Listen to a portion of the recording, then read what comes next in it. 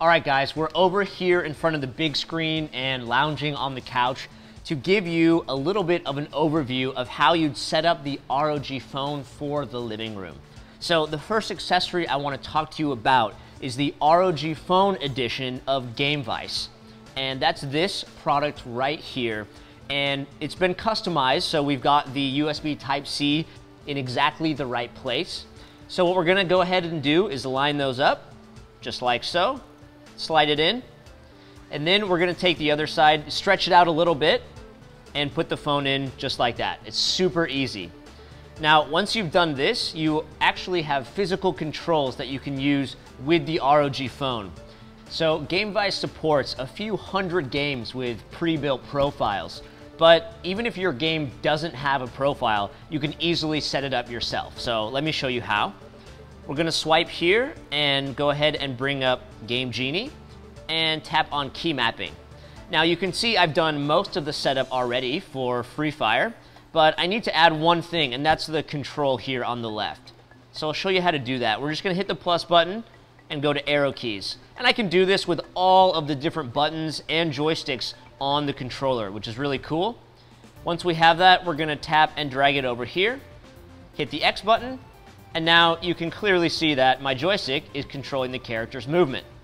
Now, moving around like this with the joystick, one joystick controlling my movement, the other looking around the screen controlling the camera, this is way easier than moving around with my thumbs on the screen. Really a nice experience to have the physical buttons. Okay, so we covered the Gamevice, really nice physical controls there. Now I want to talk to you about WiGig. This is a wireless dock for the ROG Phone. What it allows you to do is connect your phone's display to a huge display, like a TV or even a projector. So I'll give you guys a look. First, you can see this is really small and light. Actually, you could fit on your desk even. If we turn it around here, we can see the I/O. I've already got it powered up and connected. But if we want, we can also put in the HDMI here, which we'll do in a moment. And you do have a USB port for accessories as well. And just make sure when you're turning it on, the power button is over here on the right side.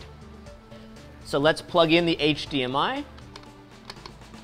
Now, if you're setting this up for the first time, you're going to want to swipe down, go into settings, and you'll have connections up here at the top.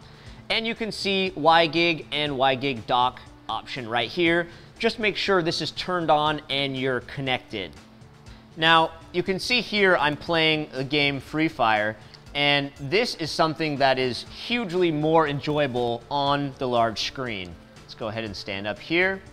So you can see I can easily move my camera around and run around on the big screen. This makes a huge difference.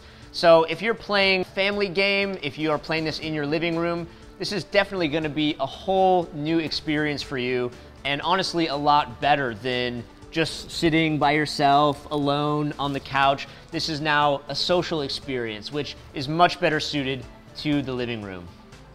So as you can see, the WiGig Dock is an incredible tool if you're gaming in the living room. But how does it work? Well, inside we have 802.11ad Wi-Fi. So what that gives us is 4.6 gigabits per second of bandwidth and 20 milliseconds of latency, which is incredibly high bandwidth and incredibly low latency. This gives us an awesome gaming experience from the phone to the big screen. Now, if you are someone who's going to be gaming a lot in your living room, or if you just want a really immersive experience and you want to connect your ROG Phone to a projector or a giant TV, you're definitely going to want to look into getting Gamevice and a WiGig Dock. They're absolutely incredible when paired together.